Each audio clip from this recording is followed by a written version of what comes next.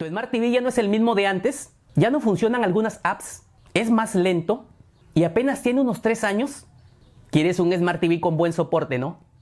Pues ponte cómodo y conoce conmigo el alma de todo Smart TV, el sistema operativo.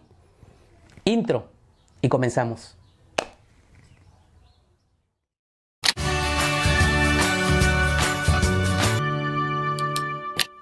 Realicé una pequeña encuesta entre 30 personas con una pregunta muy fácil. Mencióname 3 cosas al momento de comprar un nuevo televisor. Como lo sospeché. 23 de ellos dijeron pantalla 4K, buen sonido y que sea Smart. 5 de ellos dijeron pantalla OLED con Wi-Fi y Bluetooth. Y solo 2 personas mencionaron en sus respuestas que el sistema Smart sea actualizable. Esos son unos resultados altamente preocupantes, mi brother. Y porque me preocupa ese vacío de información, hoy te contaré del verdadero poder interno de un Smart TV y de lo que la gente nunca ve al comprarlo, de su alma, el sistema operativo.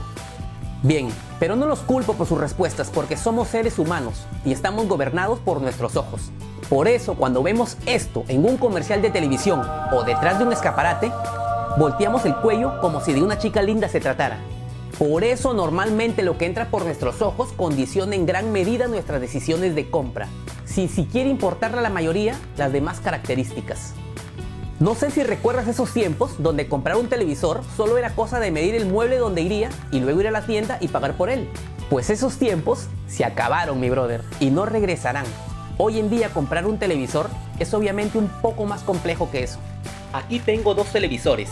El de arriba es un televisor normal y solo me sirve para ver canales por cable, bien sea por su entrada RF o su entrada HDMI, pero no posee una plataforma que me permita instalar apps ni nada de eso. O sea, no es un Smart TV. El televisor de abajo sí es un Smart TV, y lo que lo convierte en Smart, a diferencia de un televisor común, es que este tiene un sistema operativo, y gracias a esto, posee una plataforma que me permite instalar apps, conexión a internet, reconocimiento de voz y una serie de ventajas inteligentes. Un Smart TV está dividido en hardware y software. Análogo a un ser humano sería como el cuerpo y el alma, pues el sistema operativo es el alma de todo Smart TV y es la parte más importante de tu Smart. Y de su buena elección dependerá qué tan rápido te quedas obsoleto con tu flamante televisor. Y hoy día aprenderás un poco más de él. Hace unos meses subí un video sobre los 5 datos que necesitas saber antes de comprar un nuevo Smart TV y que te recomiendo mucho que veas porque es un video bien didáctico y fácil de entender. Te lo dejo aquí arriba en las tarjetas. Además, en él expliqué la resolución, la pantalla, el sistema operativo, el procesador y el sintonizador digital.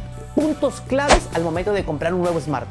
La verdad es que ese video causó un poco de frustración entre miles de personas que ya habían comprado su Smart TV, porque me llegaron decenas de comentarios diciendo cómo no vi este video antes. Pero también causó un poco de bienestar entre los que aún no habían comprado su Smart TV, porque ahora conocían conceptos que no se habían planteado antes de su futura compra. Los sistemas operativos líderes entre los millones de Smart TV vendidos son 3. La marca LG desarrolló su propio sistema operativo y se llama WebOS. La marca Samsung también desarrolló su propio sistema operativo y se llama Tizen. Y Google desarrolló su propia versión Android para los Smart TV y lo llamó Android TV. Juntos controlan el 85% de Smart TV del mundo. Aunque existen otros sistemas operativos como Roku y Firefox OS, estos están en muy pocos Smart y son más usados en Estados Unidos. Del 90% de los problemas de un Smart TV, el principal dolor de cabeza es el sistema operativo. Por ejemplo, la gente no se queja que el sonido se escuche mal, porque podría sospechar que algo pasa con los parlantes, o que no se ve nada al enchufar su Blu-ray, porque el culpable podría ser el puerto HDMI, o quizás que su pantalla se tornó azulada u oscura, porque si viste mi video anterior, podrías intuir que los culpables son los LEDs traseros.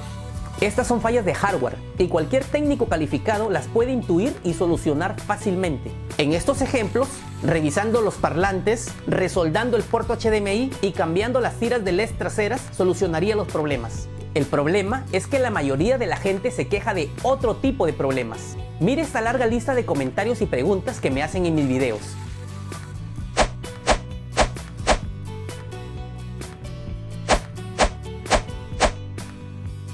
Estas son fallas del tipo software. Nada que ver con cambiar una pieza y lo arreglo, porque el software no se puede cambiar. Tu Smart TV vino con uno y morirá con él. Cuando tú compras un nuevo Smart TV, este viene de fábrica con un sistema operativo y nadie puede sacarle ese sistema operativo y poner otro. Solo los fabricantes, obviamente, pero nunca lo harán porque por algo invirtieron millones en desarrollar el suyo. Tendrías que ser un genio de la programación para intentar cambiar un sistema operativo. Te explico. En la base del sistema operativo de tu Smart hay un programita o código llamado firmware. No te olvides de esta palabrita porque es clave. Todos los equipos electrónicos del mundo tienen un firmware instalado. Todos. El firmware está muy protegido, pero si por alguna extraña razón se borrara, tu equipo moriría en el acto y nada lo salvaría. La mala noticia es que el firmware es un programa fijo, no cambia, pero las apps sí. Constantemente están cambiando porque los desarrolladores las van actualizando de acuerdo a las nuevas características y funciones de los Smart TV que están saliendo. Algunas veces no pasa nada, las apps siguen corriendo en tu Smart TV porque aún tienen soporte del firmware y son compatibles. Pero muchas veces cambios en las apps hacen que dejen de ser soportadas por el firmware y estas dejan de funcionar. Y no solo las apps, sino algunas funciones del propio Smart TV, como la conectividad Wi-Fi, la conectividad Bluetooth, la búsqueda web, conexión con dispositivos, etc. La buena noticia es que el firmware de tu Smart TV también es actualizable. Pero la pregunta es, ¿hasta cuándo será actualizable? ¿O es que acaso siempre será actualizable? Esa es la respuesta que te interesa al momento de comprar un nuevo Smart TV. Y aquí es donde entra en juego el soporte lógico del firmware. Y más adelante te lo voy a demostrar. Lamentablemente, después de algunos años, la mayoría de Smart TV ya no recibirán más actualizaciones. A las grandes corporaciones no les conviene seguir actualizando tu firmware para que tú te compres el próximo modelo. Así que tu Smart TV jamás tendrá más funciones de las que ya tiene, ni será más rápido de lo que ya es. Y si algunas apps dejaron de funcionar en él, pues creo que jamás volverán a funcionar. ¿Y por qué creen que pasa esto? Esto es debido a la obsolescencia programada. O sea, el fin de la vida útil de tu equipo ya estaba planificada de antemano, desde que lo estaban diseñando, obviamente para volverlo obsoleto. Esta es una práctica muy antigua de los fabricantes, que una vez que saturan los hogares con sus productos, necesitan que los clientes tiren sus modelos obsoletos y se compren un nuevo modelo para mantener su flujo de ventas. Por eso, mi brother, si tú compraste un Smart TV y al pagarlo pensaste que te pertenecía, lamento decirte que no es así. En lo más profundo de sus circuitos hay un pedacito de código llamado firmware y no te pertenece, le pertenece a la empresa y de ellos dependen hasta cuándo te dan soporte de actualización en el futuro. Así es, así te amarran a la marca, por eso suscríbete y sigue viendo este video para saber qué puedes hacer. Ok, como el firmware es actualizable, vamos a analizar las versiones y explicar cómo hacerlo desde la misma página web del fabricante. La mayor parte del tiempo, la actualización es automática y la realiza el mismo Smart TV cuando está conectado a internet. ¿Pero qué te garantiza que es la última versión? Muchas otras veces el Smart TV o se pasa horas buscando la actualización y no la encuentra, o ni siquiera se puede conectar a internet. Este es un Smart TV Samsung Serie 6 de 32 pulgadas que compré en el 2013. Exactamente es el modelo UN32ES 6500G y cuando lo compré era una bala. Pero ahora es lentísimo. Imposible hacer espejo de pantalla con mi smartphone. No me deja descargar algunas apps y varias de ellas ya dejaron de funcionar, como YouTube, Facebook, Netflix. Es decir, pagué por un Smart TV y se portó así por unos 2 años, para finalmente terminar siendo un simple televisor sin funcionalidad Smart, porque ahora solo me sirve para ver televisión por cable. Un sistema operativo desactualizado puede causar inestabilidad en un Smart TV, que no funcionen algunas apps o peor aún, que ya no deje instalar apps, cortes momentáneos del Wi-Fi, fallas en la conectividad y no puedas hacer espejo de pantalla con tu smartphone, entre otras fallas. He intentado actualizarlo usando el menú, pero se queda colgado buscando y nunca encuentra ni descarga nada. Ahora ejecutaré el plan B, así que todos los que tengan Smart TV Samsung, síganme. Primero entramos en Samsung iOS, que es la página norteamericana de Samsung. Ya en la página seleccionamos soporte, luego producto y clic en manuales y descargas. Aquí seleccionamos el tipo de producto y luego especificamos televisores. Nos mostrará todos los tipos de televisores, desde 8K hasta HD. Para mi modelo yo elegiré Full HD. Aquí elijo el tipo de pantalla, que es tipo LED. Luego seleccionaré la serie o modelo, en mi caso ES6500, y confirmamos la selección y listo. En la parte inferior se nos mostrará el firmware para el Smart, el software para la PC si deseas y los manuales de usuario. En este símbolo de ayuda podemos ver datos muy interesantes, como a qué modelos aplica el firmware y qué cosas mejorará el firmware. Por ejemplo, soluciona un problema de Netflix, soluciona un problema de compatibilidad con DLNA, pero la peor puñalada para mi Smart es que ninguna de estas mejoras se ejecutarán para mi modelo 6500. Dándole clic al botón ver más, podemos descargar un PDF con las instrucciones de actualización y descargar el firmware que pesa 142 megas. Pero lo más importante es esta fecha, junio de 2015, que fue la última vez que hicieron un firmware para mi modelo. O sea, fue abandonado hace 5 años. Igual lo descargaré y veré lo que pasa. Descomprimimos el archivo descargado y luego movemos la carpeta al directorio raíz de una memoria USB.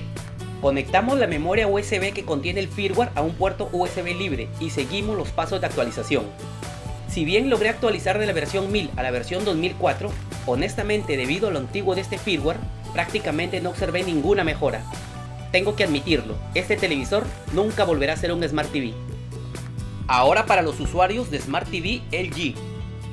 Primero entramos en LG-S, que es la página en español de LG. Ya en la página seleccionamos soporte, luego bajamos y damos clic en software y drivers. En esta casilla ponen su modelo de Smart TV. Yo probaré con este modelo y automáticamente nos reconoce el nombre completo.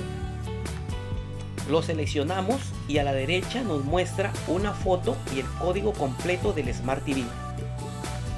Pero lo que buscamos está aquí, el firmware y la guía de actualización. Pesa 913 megas y gratamente observamos que recién en julio ha sido actualizado este firmware para este modelo de Smart TV. Además, si descargan la guía en PDF obtendrán el procedimiento preciso de actualización. Esta pestaña de información y compatibilidad es muy interesante porque nos muestra toda la lista de modelos de Smart TV compatibles con este firmware. Y mejor aún, nos muestra un histórico de los anteriores firmware y todas las mejoras que estos han ido añadiendo. Y como podemos ver, esta última versión solo mejora la falla de acceso a ciertas páginas web en el buscador. Luego de buscar y descargar firmwares en las páginas oficiales de estos líderes tecnológicos, tengo que decir lo siguiente. Si bien es cierto, las dos marcas dan un soporte de firmware, me decepciona ver que Samsung abandone tan rápido a sus productos que quizás considere no tan rentables. Encontré muchos modelos, incluyendo el mío, que tan solo les dio actualización 3 o 4 años y luego los abandonó. Por otro lado, a pesar que nunca he tenido un LG, me sorprende gratamente que la mayoría de modelos tienen actualización de firmware para el año 2020. Por ahí encontré algunos modelos con actualización hasta el 2018, pero no son muchos. Sin ánimo de parcializarme con ninguna de estas marcas, creo que LG ofrece un mejor soporte, ya que tiene la mayoría de firmware actualizados al 2020 para la mayoría de sus modelos, aunque a la larga correrá la misma suerte de la obsolescencia, ya que en la página de actualización del sistema WebOS te dejan esta advertencia. En la propia página de actualización de LG te lo dicen.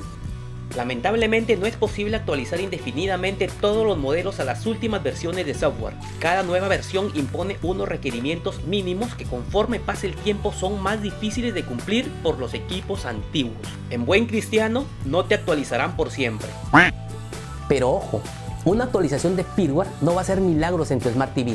Esto normalmente logra mejoras en las funciones, no es que añada más funciones. Una actualización de software no es lo mismo que una actualización de hardware. Por ejemplo, en las computadoras, el cambiar un mejor procesador o una buena tarjeta gráfica cambia brutalmente el desempeño del computador. Aquí solo actualizamos un pequeño programa y lo que se busca es mantener la compatibilidad con las apps y el desempeño de las funciones ya existentes. Finalmente, el tercer sistema operativo es Android TV, que es al que recientemente yo he migrado. Y personalmente creo que es el que tiene mejor soporte a largo plazo. Ah, pero siempre y cuando tu Smart tenga un Android TV certificado por Google y no un Android TV genérico. Pero este sistema operativo es otra historia que te contaré en mi próximo video porque aquí hay mucho pan por rebanar. Pero atención, si tú eres un desactualizado usuario de Samsung y LG, como lo fui yo, y si bien es cierto, te dije que el sistema operativo no se puede cambiar, aún hay una esperanza, porque se puede bypassear con un sistema operativo externo, con este increíble aparatito, una TV Box. Con esta TV Box puedes convertir cualquier televisor, smart o no, desactualizado o no, en un poderoso Smart TV con sistema Android TV, original y certificado por Google, que voy a analizar y probar en mi próximo video. Y bien amigo, si te gustó este video y crees que la información es útil, o te gustó la explicación de este humilde servidor, suscríbete a mi canal y comparte este video entre todos tus contactos. No dejes que la información se quede entre tú y yo. Y como siempre digo, ayúdame y democraticemos la tecnología.